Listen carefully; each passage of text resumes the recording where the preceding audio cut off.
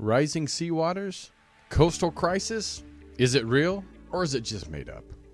Well, today we'll find out when our world-leading sea level rise expert, John Englander, talks to us about the crisis that is already here. Many politicians believe this is the biggest threat to every nation and the world. And then others think it's just a made-up political talking point. Well, today, John Englander, who is an oceanographer, who has a broad marine science background, coupled with explorations to Greenland and Antarctica, allows him to see the big picture of the sea level rise and its societal impacts. And for over 30 years, a leader in the private and non-profit sector, serving as the CEO for such noteworthy organizations as the International SeaKeepers and the Cousteau Society. We're so excited. This is Truth Be Told. I'm Tony Sweet with Captain Ron and special guest co-host, Dr. Gray Staffer. So please welcome to Truth Be Told, the one and only John Englander. There they are. Thank you. The people that actually went to college. Well, thank you guys so much for doing the show. We've been wanting to talk about this subject for a long time. This is probably 550th episode that we've done, and we've never talked about it, but this is one of the subjects that honestly that is so important to not just us in this room or through Zoom, but everybody that's listening in this whole world. As we, getting ready to elect possibly a new president, this is one of the main topics of global warming and climate change. And John, I'm glad you're here. Gray, I'm glad you're here because you guys are on the forefront. I know, John, you're there, but Gray, you're dealing with a lot of animals and mammals that are going extinct, not just because of humans, but also because of climate. So that's why I want to have you both here. But John, let's get right to it. I mean, you wrote a book, and it's done very, very well, and people are really taking note. And I want to start with talking about the book. It's called High Tide on Main Street: Rising Sea Level and the Coming Coastal Crisis. You say coming, or is it already here, waiting for us to either do something about it or pay the consequences? Well, it started. The sea's well documented to be rising about 8 or 10 inches over the last century. The problem is the rate of acceleration, which is kind of deceptive and easy to miss. But it's that the time for the rate to double or go exponential that's going to surprise us. Because if we look back in geologic history, we know that sea level moves up and down tens or hundreds of feet. And we're totally unprepared for that, of course. We've had about 5,000 years of stable sea level, which has kind of fooled us into thinking the shoreline is going to stay in the same place we've always thought it to be. And the fact is, sea level changes naturally, shorelines change with it. But now we've entered a new era when we're triggering the cause. Well, how long has this been going on? I mean, we act like it's just been in the last 20 years that, the ice caps are starting to melt and we just now started noticing it. But has this been going on for a while? Because it seems to be rapid pace. I mean, is this something that's been going on for centuries or just something in the last few decades? Well, so let's look at it in 3 different time frames. We've had ice ages, what we think of as ice ages, for 2.58 million years. That's the geologic definition of the Pleistocene. Since we've all seen the kids' cartoons and so on, but right. We know that the ice ages are real. And that's been happening every 100,000 years on a natural cycle. So we look back in geologic history, that's unambiguous. The problem is that the 400 vertical feet, 120 meters, that sea level goes up and down with the ice ages as the ice sheets get bigger and smaller. We didn't see that until recently because for 5,000 years, we were at the turning point. We were at the end of the 20,000 year rising phase and should have been entering the 80,000 year falling phase. And again, we're talking about 400 feet of vertical change of sea level. But what we didn't know until about 100 years ago is that how that pattern really worked and what drove it. And as a result, the 5,000 years of human civilization was the turning point between the up phase and the down phase and looked pretty flat. So now we've changed that. We should have been entering the cooling phase when the ice would be getting bigger and sea level would be falling. But instead, for the last 200 years, as was well documented and actually warned about. If we keep adding carbon dioxide to the atmosphere, we're going to warm the planet and melt the ice, and sea level is going to go higher instead of the natural lower. So that's why we're confused. Yeah, I mean, living in California, you say you're living in Florida. Gray's a little more safe there in Arizona, but this is something that's always on our mind. But it's not one thing that I saw in your book that you were talking about in High Tide on Main Street. But it's not just the coastal regions that we're worried about. Is that correct? Yeah, no, absolutely. You know, whether you live in Denver or Geneva, Switzerland, I mean, your goods come by ports, and our whole global economy and financial system is predicated on valuable assets, most of which are in the coastal area. Right. So the whole world is dependent upon the coastline for shipping and fishing and recreation and cruise ships and all the things we do in coastal environments. And even in Arizona, your goods for Walmart and Costco come in through ports, and those ports, we ship most goods by ship for obvious reasons. So this is going to affect everybody in the world. It's going to affect the world economy, humanitarian issues. There's about 1 billion people out of the nearly 8 billion people on Earth that are vulnerable in coastal zones, but pretty much everybody will be affected. Yeah, I mean, I'm originally from the Midwest, and they're getting these, historic floods that I know are just devastating many people. And even I've heard about, and I think also in your book was talking about actually there was an insurance guy on one of our shows, not my show, but another show, and they were talking about because of the fires and the floods that the prices of insurance are getting to the point where nobody can even afford it. And I think we don't see the effects of this so immediately, but it's really hitting us in the pocketbook where they're like, oh, it's just the fires. Well, no, it's because of the climate change that's affecting us.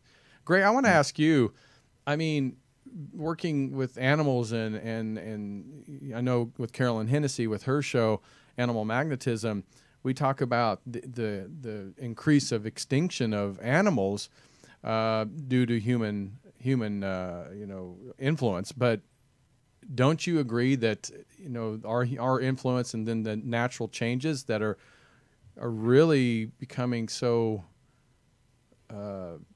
catastrophic to the animal kingdom too? Well, we've certainly seen that borne out over the last 50 years of my professional lifetime, where the average decline in populations is 60% over the last 50 years, and that's according to studies that have been published in the last few years. So we've seen a dramatic decline not only in species biodiversity, but in abundance. And so my question today is, what sort of species will be most critically impacted by the change in the sea levels in those coastal areas, because those are very rich in wildlife, of course. So I'm curious to know what our guest thinks about as far as the most impacted species other than human beings. That's a great question. The most impacted species other than humans. From climate change in general or sea level rise? Either one. The whole marine ecosystem, because will be affected by sea level rise, because the estuaries were the larval breeding grounds, the mangroves and the shallow waters where most larvae and fish and crabs and all the swamps, even the Everglades and the Louisiana Bayou and all these, or even the San Francisco Bay estuary.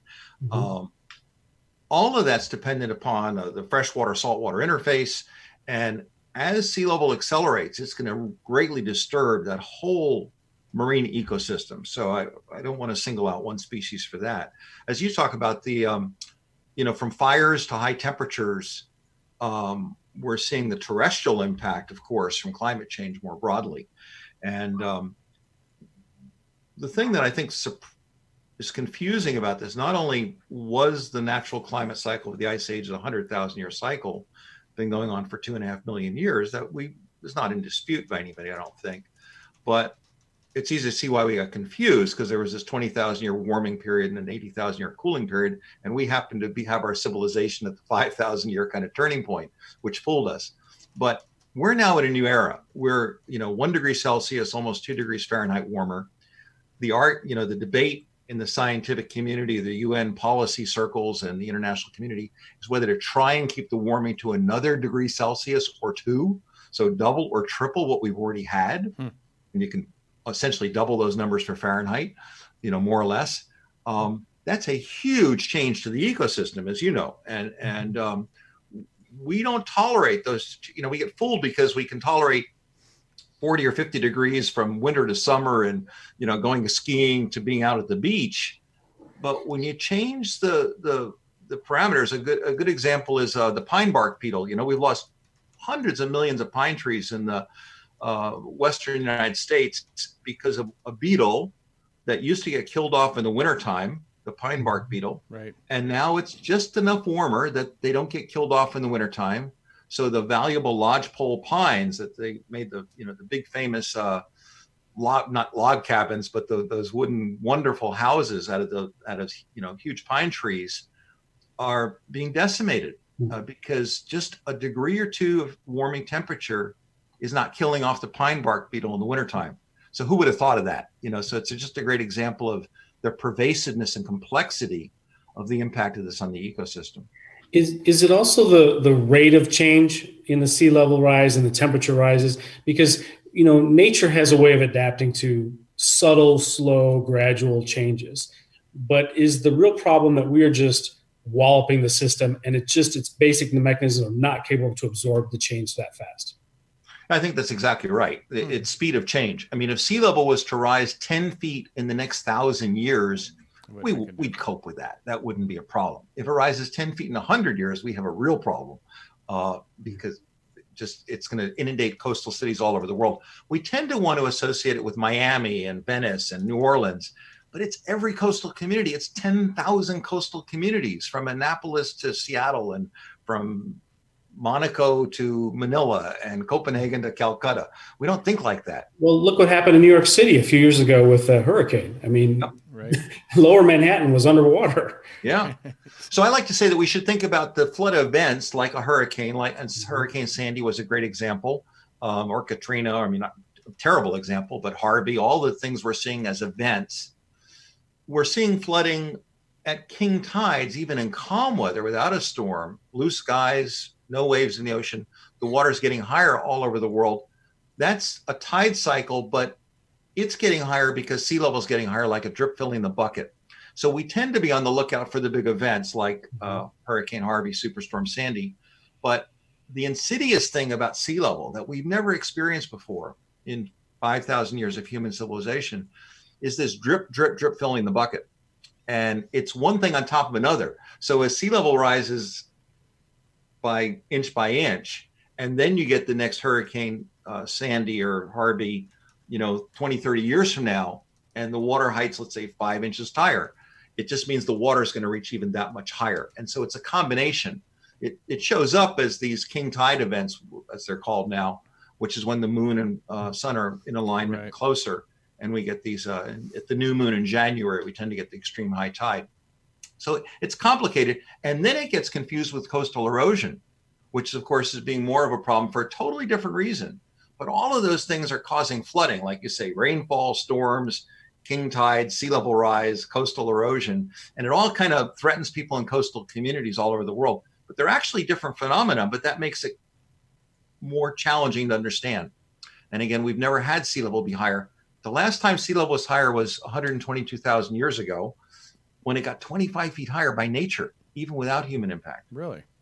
Yeah. And I think this goes back to that question is, like I said, you hear both talking points is like, oh, this is just, nature taking over but it's not human influence.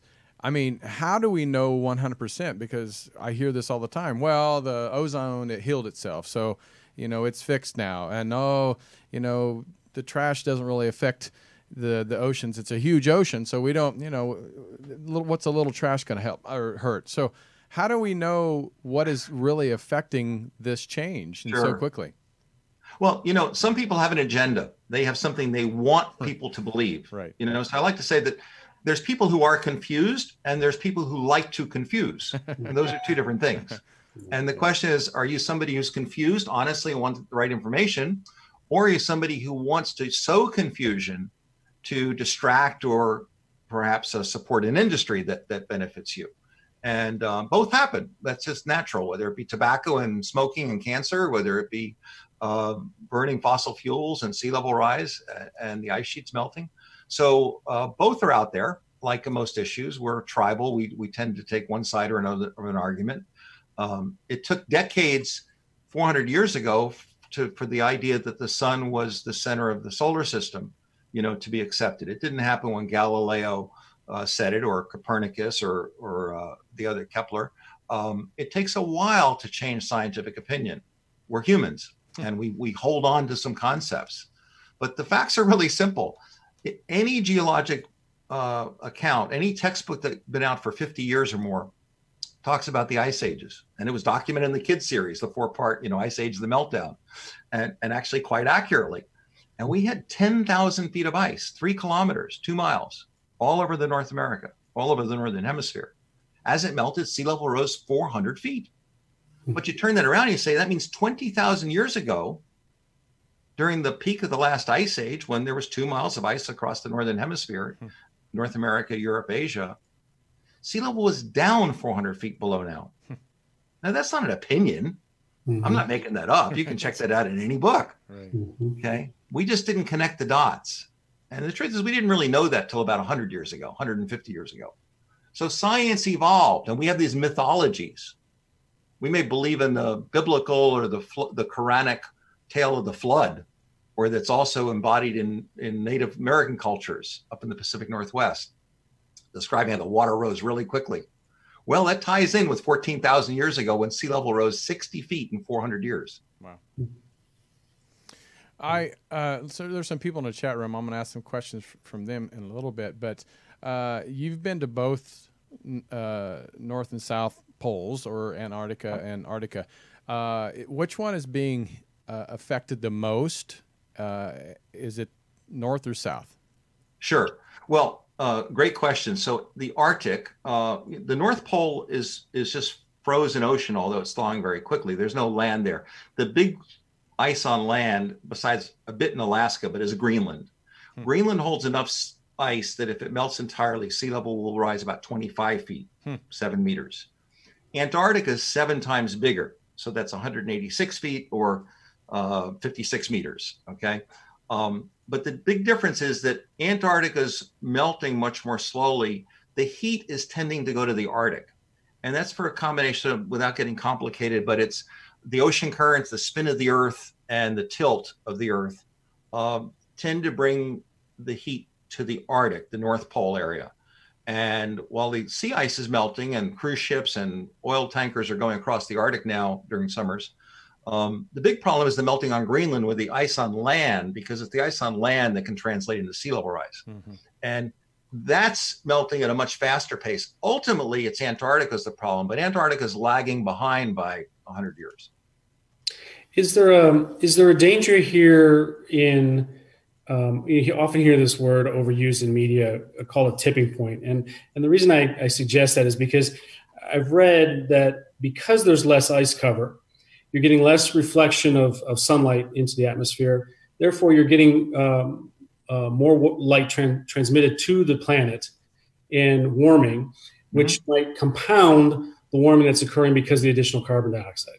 And so you can almost have a positive loop situation. Absolutely right. So as you know, when we look at the maps of the globe, the North Pole is white because it's covered by ice. It's been that way for 3 million years. So we thought it was quasi-permanent.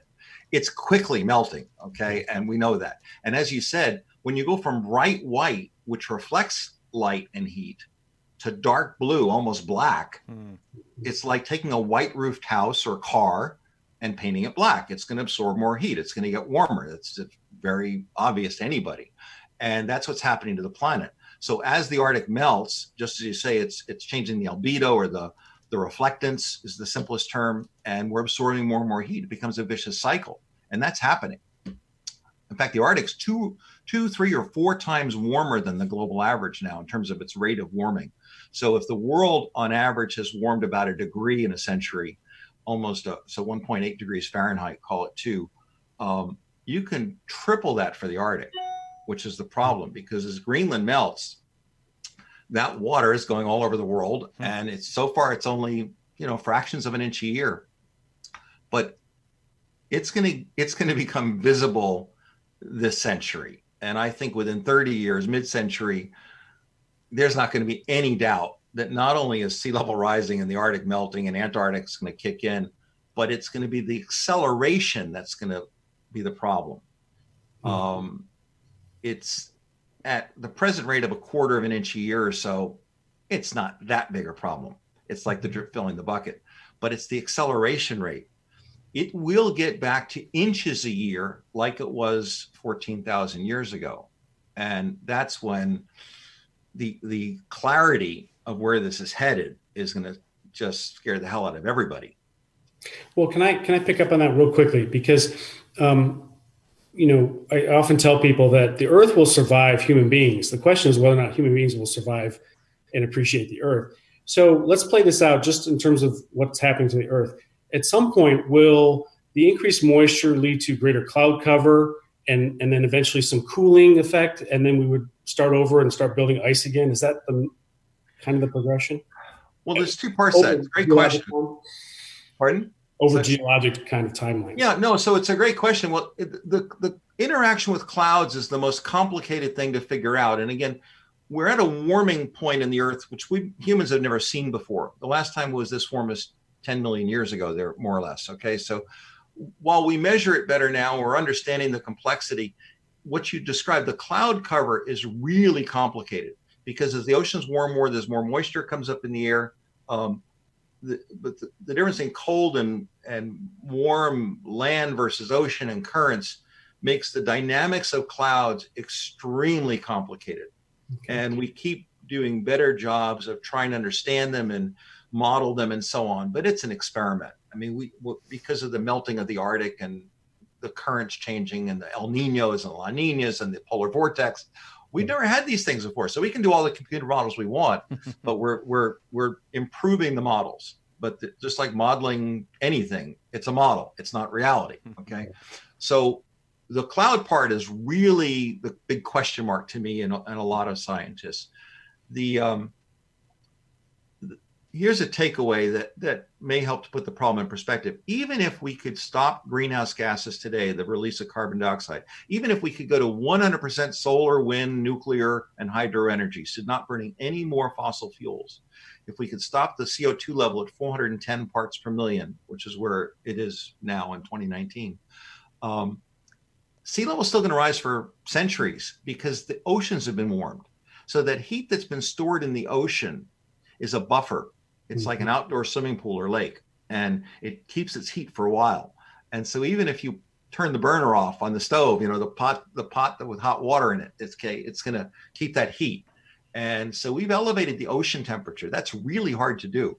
We've warmed the oceans. Congratulations to us. Yeah. We're running the experiment. So we've got to think, I think we should think of climate change as 3 or 4 different things. One is how to slow the warming, the debate that's going on about how we make our energy. And I think we'll figure that out in the next 20, 30 years, how to make energy without adding to warming. I think we'll figure that out. Then there's the effect on the ecosystem, what Gray was talking about earlier, what animals, plants, marine life, and so on are going to be affected. Because you're not going to, even if you solve the energy problem and the greenhouse gases and reduce the carbon dioxide, you're not going to immediately get rid of that energy that's now stored in the ocean. And then sea level requires adaptation because as sea level rises, and it's going to rise 5 or 10 feet, we just don't know how soon, it's not going to down for thousands of years. So we have to adapt to a new shoreline.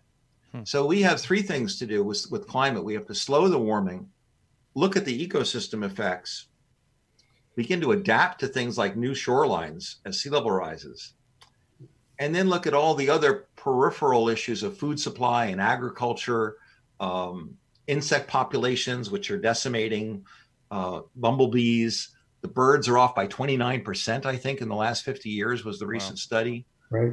We were warned about that 50 years ago by Rachel Carson, that persistent organic pesticides could decimate birds, and it's happening.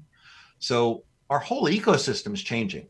and we have to make enough food to feed nearly 8 billion people. It's going to be uncharted territory.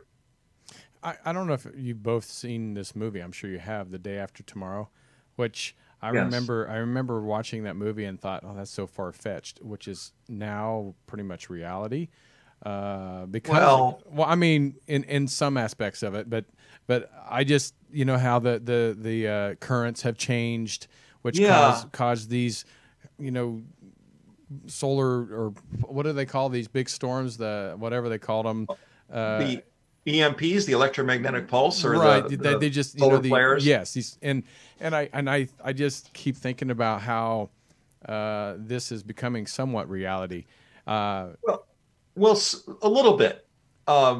So just to put that in perspective, that was a fun, you know, disaster movie. Right. And it basically said that the Gulf Stream slows down because of climate change or stops. And 3 days later, New York's under 20 feet of ice, you know, like a new ice age. Right. That's not possible on that time scale. So it's unrealistic, and it creates an unrealistic expectation. But the Gulf Stream is slowing down. It's slowed down by 15%. We think we know why, and it's because of the melting of Greenland and the fresh water entering the North Atlantic. It seems to correlate. We'll know better in the next 10 or 20 years. But the Gulf Stream can't stop in 3 days, okay? Right. And even if it does, it's not going to be as dramatic, of course, as the movie. But your basic point is right.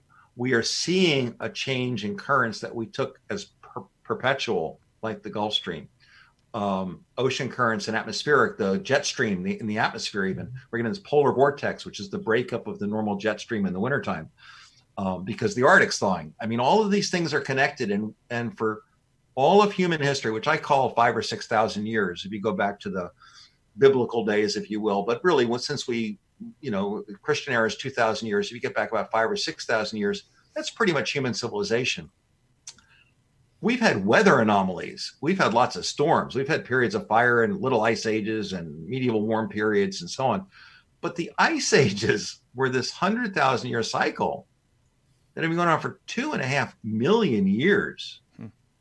And we've now broken out of that. So you've got to look at things in the geologic time, the long time period, then our long scale, which might be a century, and then say what's happening year by year, you know, in a decade that we can design differently for.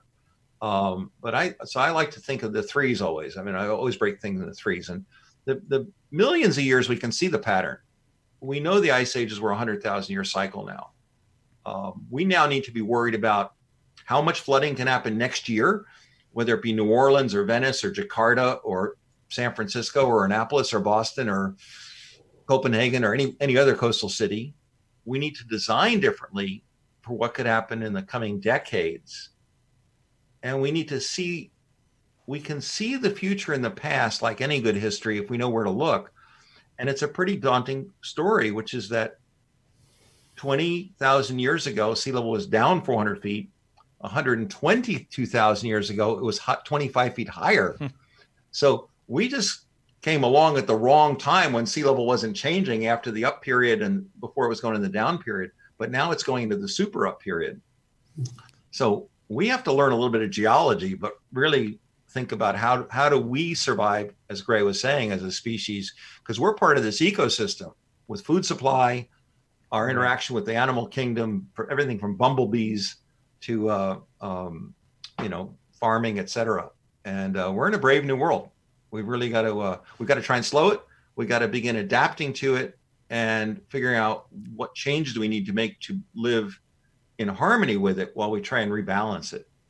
And I think a lot of these, like you said, 10, 20, 30,000 years ago, these civilizations that we're finding, and they're like, you know, they kind of, where did they go? They disappeared. You know, we found the remains of their cities, but we just don't know. The good thing about us living in this day and age is we do have a lot of technology that we can move a little bit easier, create something that's a little more protective of our society. But unfortunately, there's a lot of, I mean, look in Indonesia, where they're moving the capital city. There's not a lot of money there where in America we have a little bit more money and resources to do that. So you're right. I think it's kind of be the survival of the fittest in a way when it comes to some of these cities and countries. So yeah, it's pretty sad, but that's reality.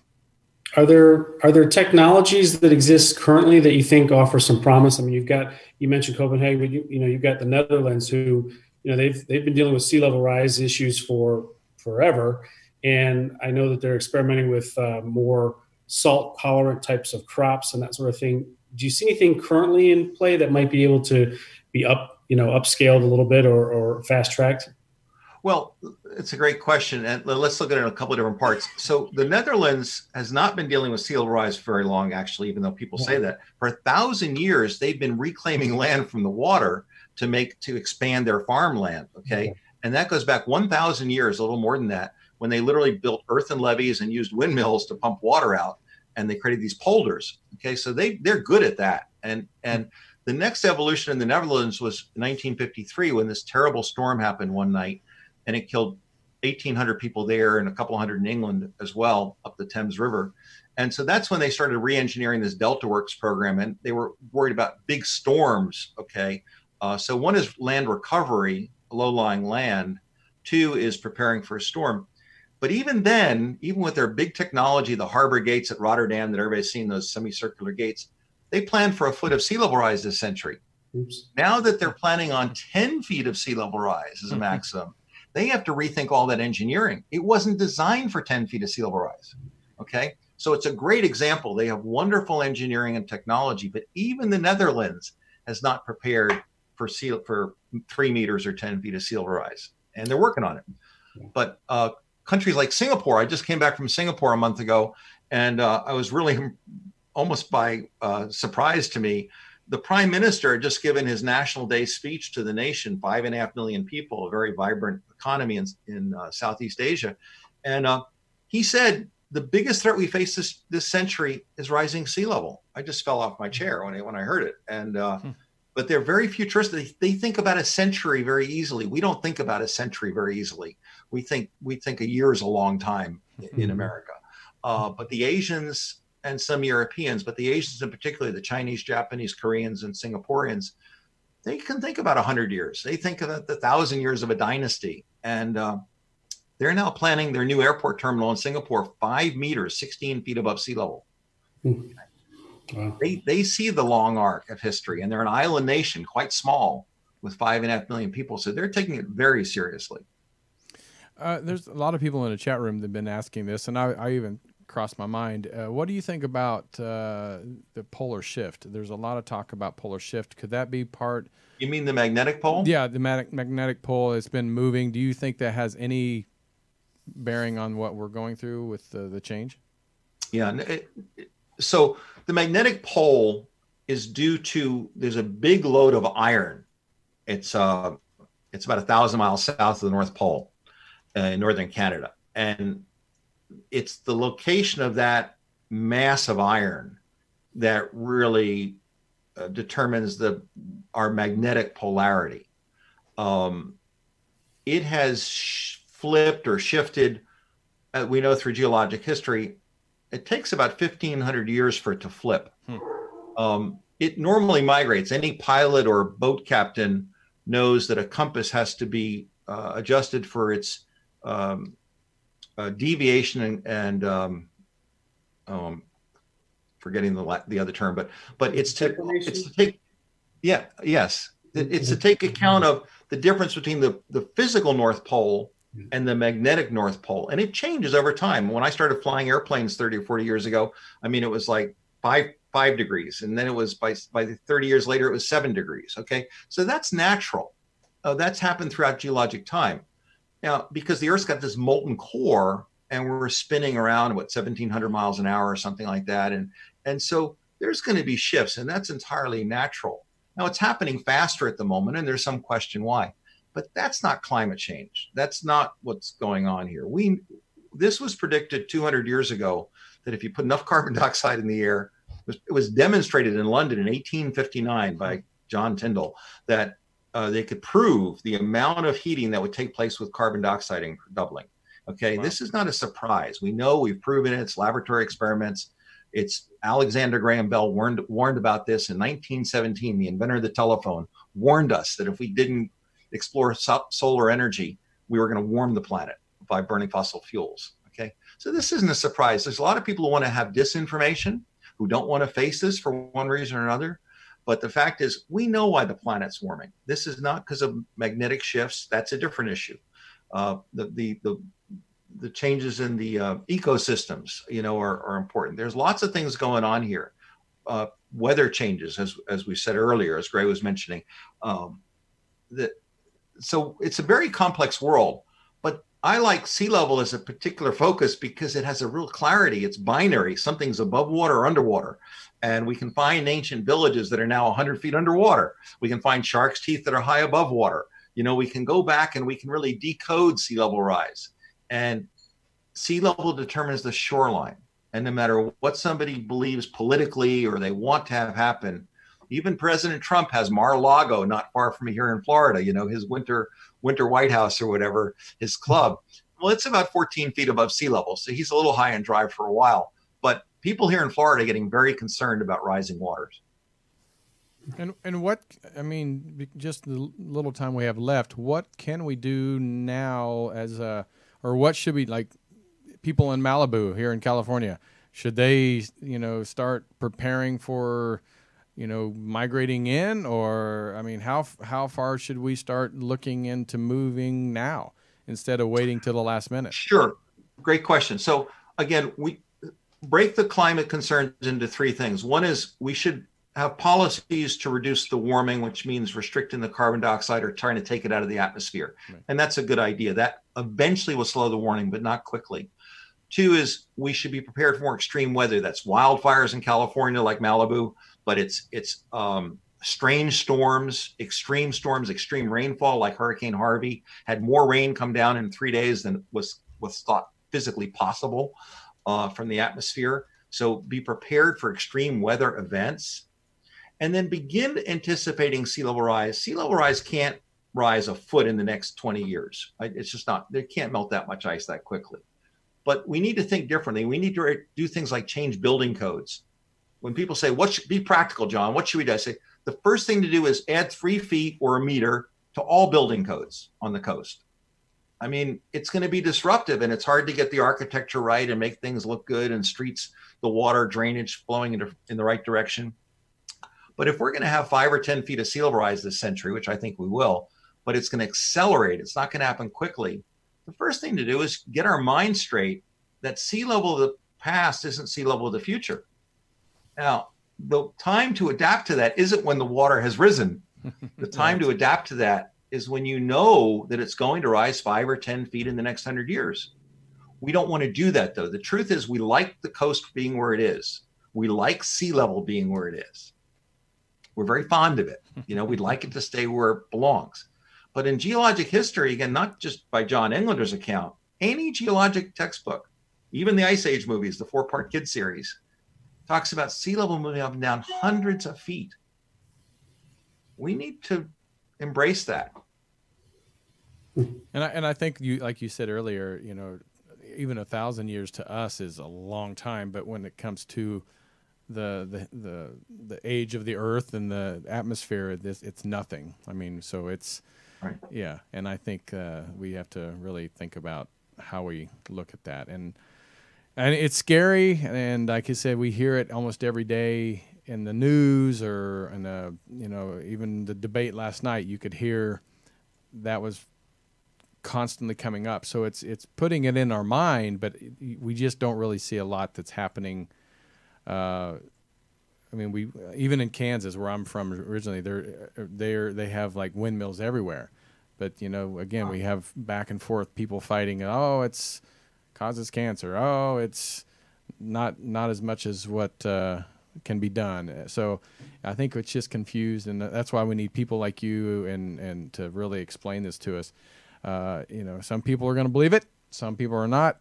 Unfortunately, in 100 years when this is happening, most of us probably won't even be here anyway, unless you believe in reincarnation. But I really Well, appreciate. that's right. No, and that's a good metaphor, by the way, or analogy. And I use that. I say, the truth is we're going to die at some point. I mean, that's life, Right. Let's be real. Now, some people may not be concerned about that because they're religious beliefs. That's wonderful. Right. They can decide. But the fact is we know that we're going to die. We can take care of ourselves. We can worry about our health. We can have life insurance. We can do estate planning. We can, prepare our loved ones. Right. But there's some things that just are going to happen. And we know that. We don't know when. Life insurance may predict we're going to live 23 and a half more years, but that's just a prediction. It's a projection. It's not a prediction. In fact, it's just a probability projection. Right. And we need to understand that we deal with those all the time, projections and estimates, but they're not predictions of what's going to happen. And predicting sea level rise is an imprecise science because it's hard to say how much of Antarctica and Greenland are going to melt in the next 10, 20, 30 years. And before we get out of here, what was it like for the first time when you realized, going, because like I said, Gray and I don't get to go up to the North and South Pole, but you've been there. So what was it like to really see this for the first time, the effects of it? Was it scary? Was it exciting just to be there? I mean, what was it going through your mind when you realized what's really going on and happening? Well, just to quickly break it down into three examples because they're all different. So I first understood about sea level change almost 50 years ago in college, but I was doing some work, oceanographic research, and I found ancient shorelines now 200 feet underwater in the Bahamas. And we dated them to 15,000 years ago. So I knew sea level changed hundreds of feet, like I say, almost 50 years ago, but then didn't think it was going to change my lifetime. The first time I was in the Arctic diving was 1985, and we had 10 feet of ice to drill through because that was the common ice thickness in the Arctic at that time. Along the way, we had some Inuit or Eskimo guides, and we lost a snowmobile because the ice was unusually thin, and they were very perplexed why this had happened. But it was the beginning of the evidence that the Arctic was acting abnormally. But I still didn't appreciate what was happening. It really wasn't until 2007 when I went back to Greenland and all of the pieces started fitting together. And I realized that the size of the ice sheets and glaciers was changing and would relate to sea level rise and was part and parcel of a warming planet. And that was my aha moment. I write about it in my book in the preface. It was my epiphany, really. And it came to me like a bolt of lightning that how this all came together. And sea level was the way to explain climate change that most people would accept because of the clarity that ice melts at 32 degrees Fahrenheit. And it has changed and it is changing. And what does that mean as we melt enough ice on land and raise sea level? Well, great information. I really appreciate you spending time with us today. This was so interesting, and I hope we have you back, and hopefully it's not because of some tragedy. I hope it's just something that you can educate all of us. So, well, thank you, Tony, and Gray. It's been great to work with you, and I have a new book coming out next year. Oh, what is it? So maybe we'll do. It's called "Moving to Higher Ground." It's about adaptation. So maybe when that's out, it'll be a great opportunity to come back on. Love it. And people can go. I know you have 2 different websites. Which one do you would like them to go to? The simplest one is johnenglander.net. Okay. It's kind of got my book and my speaking, and it's got a blog. And if people want a free weekly kind of update on what's happening from around the world, they can sign up there. And there's no ads, and the names are protected. So johnenglander.net. Great. And Gray, I know Dr. Gray Stafford. He's in Arizona, and he has his own podcast. Would love to promote that real quick. Well, thanks, Tony. It's called Zoologic, 2 words, and we don't talk about sea level rise, but maybe we should. So thanks, John, for your time today. You're welcome, Greg. Great to meet you. Love to work with you in the future. And everybody in the chat room, thank you guys so much for participating. Captain Ron and I always love having you participate.